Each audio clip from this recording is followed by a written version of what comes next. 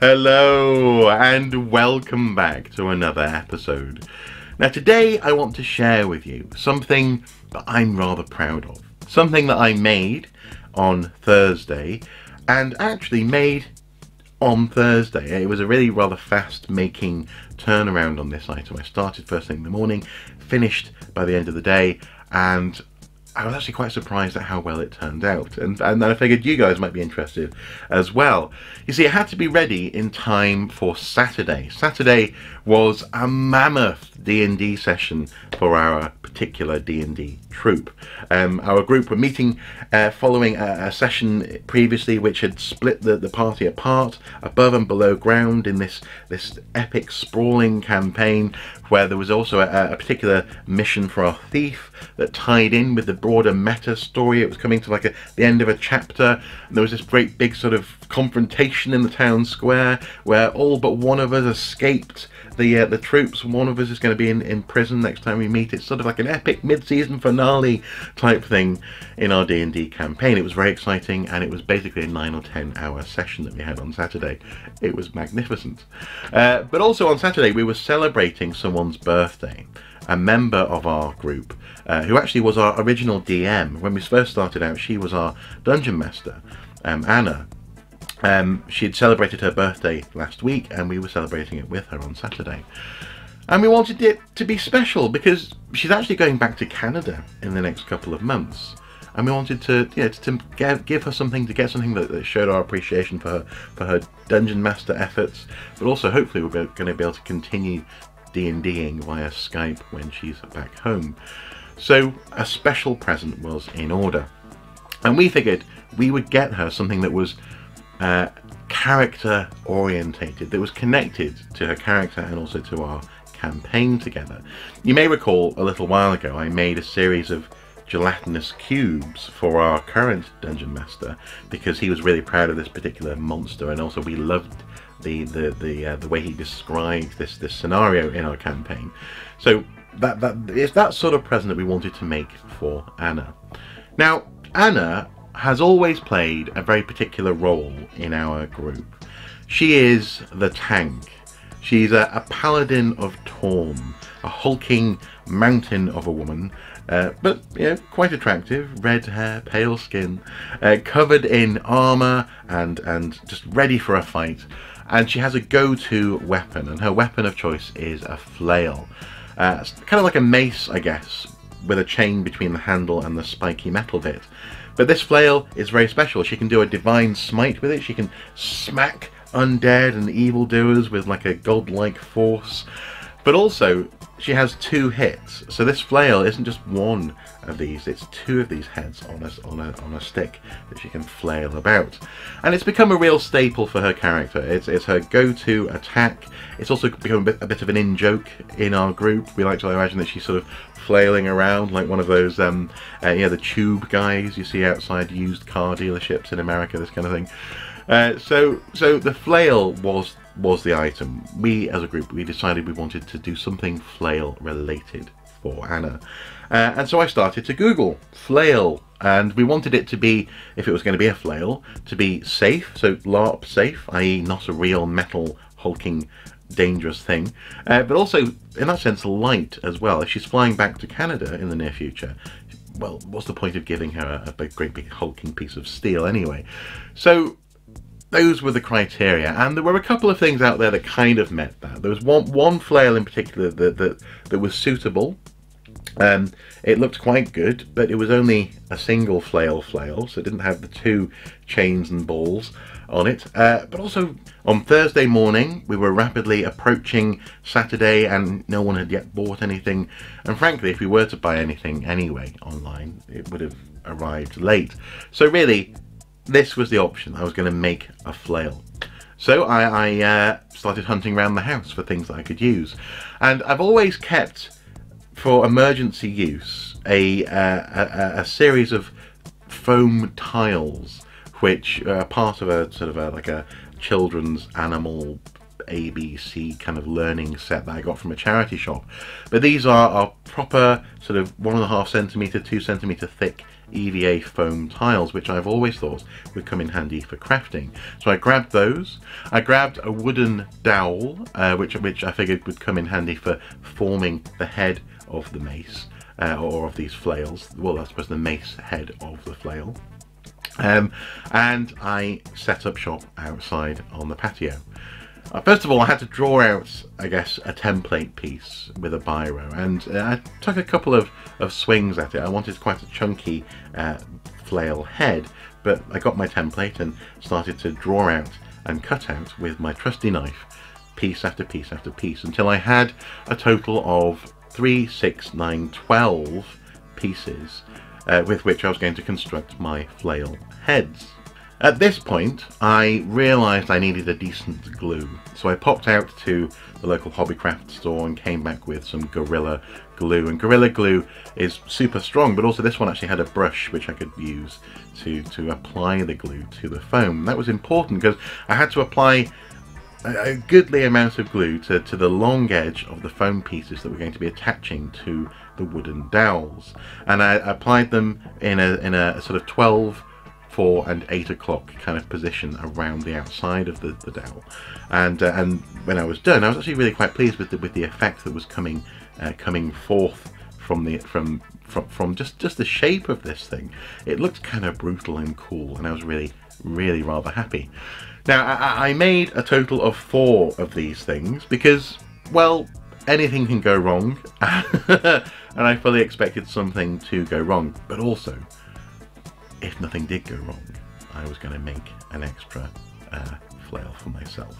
So you know, everyone wins. If something goes wrong, I've got backups. If nothing goes wrong, then I can have a flail for myself.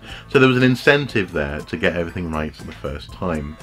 I also, when I was out and about, I purchased a safety chain from a local hardware store, a red and white plastic chain that's used to cordon off areas on a building site, for example. And I cut this into sections, removing the red sections from the chain and keeping the white sections, and those white sections would become the chain for the flail. So I had the chains, I had the flail heads. All I needed to do now was to connect them. So I got my drill, my trusty drill, and drilled through the bottom of the dowel. I deliberately kept sort of 1 or 2 centimeter section on the bottom of the dowel in order to connect these things somehow. I didn't really have a plan in mind when I started out, but I knew something would come up, something would come to mind as I had these materials in front of me, and that's what I did. I drilled a hole through, and then taking a single link of the red sections of chain, and these sections, these single links I'd already trimmed, as it were. I'd already cut in order to separate the white from the red. Well, I used these single cut links to become the link that was attached to the dowel. So that one single red link of chain on the dowel, glued in place using the Gorilla Glue, and then, of course, from there, on each flail, the white chain was connected.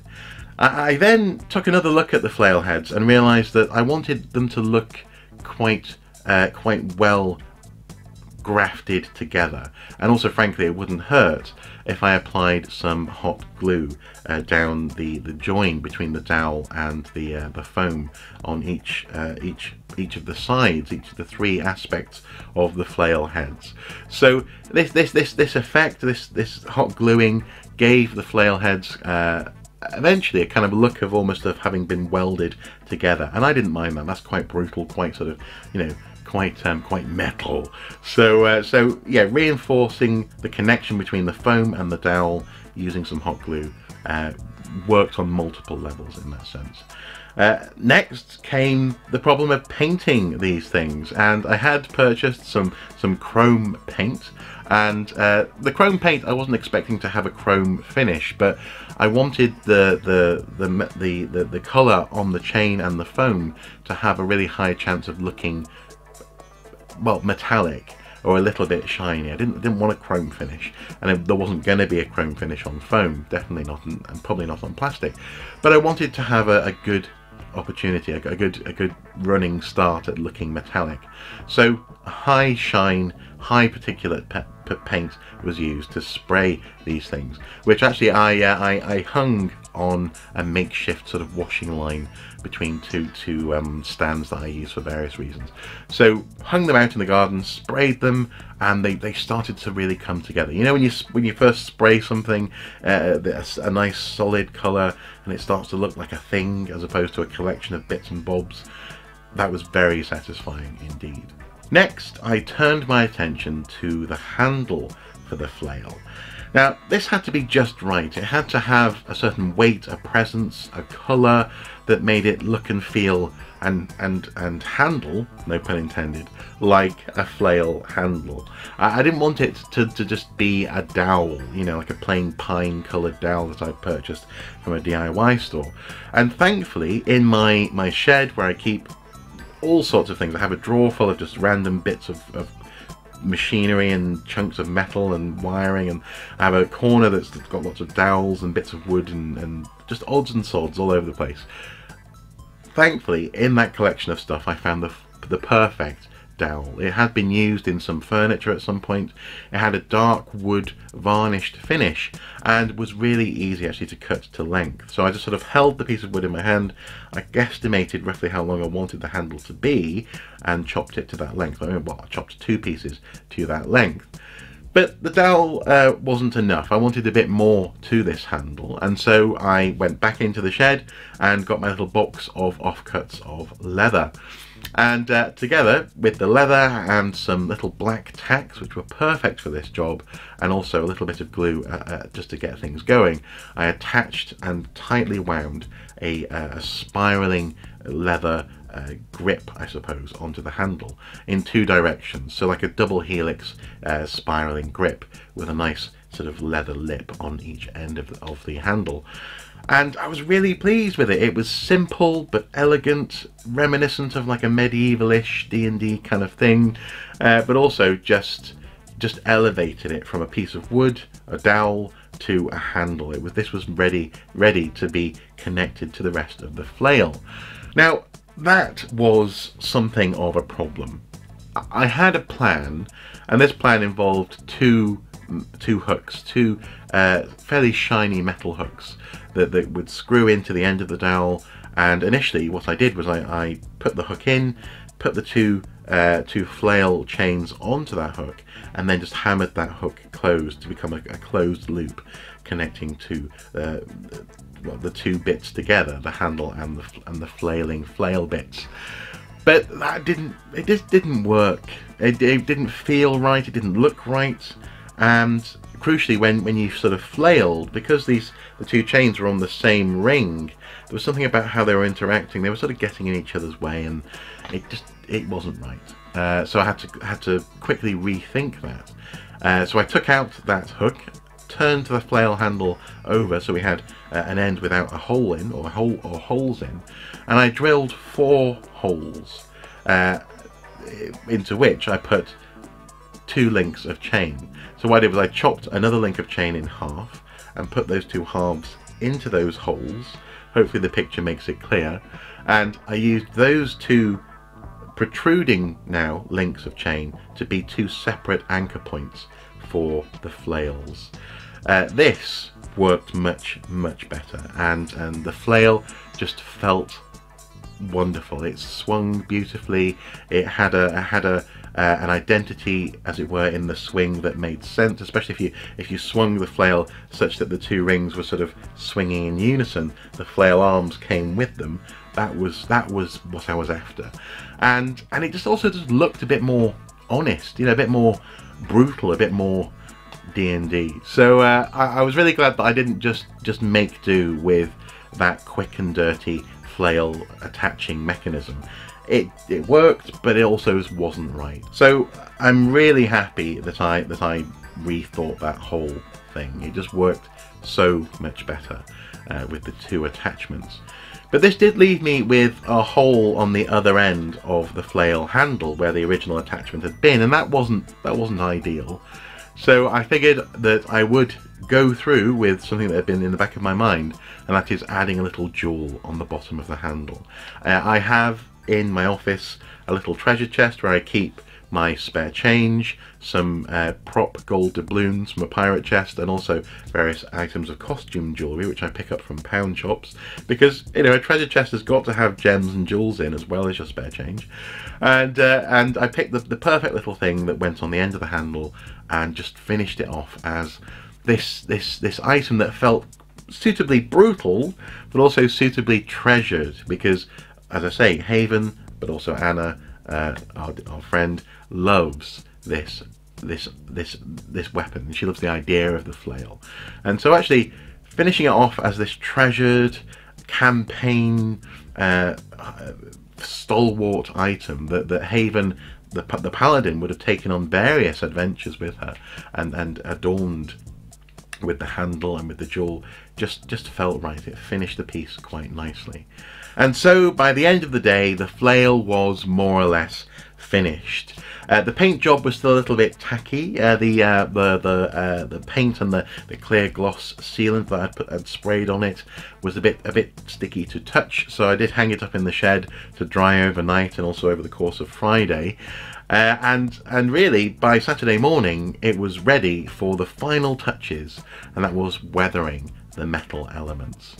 So I did a quick wash of flesh wash from my Games Workshop paint collection, just to try and bring the metal, I suppose, metal into the real world, make it look a little bit corroded, a little bit sort of, a little bit like it could be going slightly, well, you know, patinaed, slightly rusty, with a bit of patina on the metal, and also some dark as well, some black wash, some earth wash, just to make it look a bit oily, a bit grim, and finally some blood.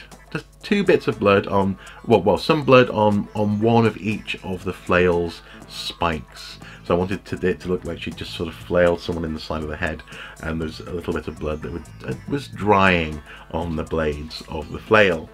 And it was done, it was finished, and we went over to our D&D session, and really within minutes, we couldn't keep it secret for long.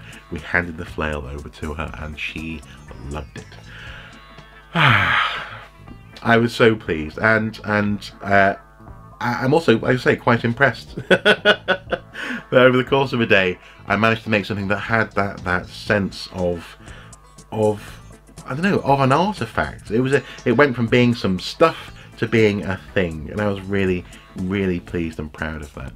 There was just one little caveat, and some of you who have experience with painting things may well have picked this up as a potential problem, and that is that the finish, the spray paint finish on the chain in particular, wasn't staying on. So when she started flailing, actually the chains were scratching on each other and the paint was coming off. So I offered to take the flail home with me, and it is currently in the shed, so that I could wire wool the chains, actually scratch them up, tooth them up a little bit, spray them with a car primer, and then repaint it so the paint actually sticks to the chains. But it'll look and it'll behave precisely as that original finished item.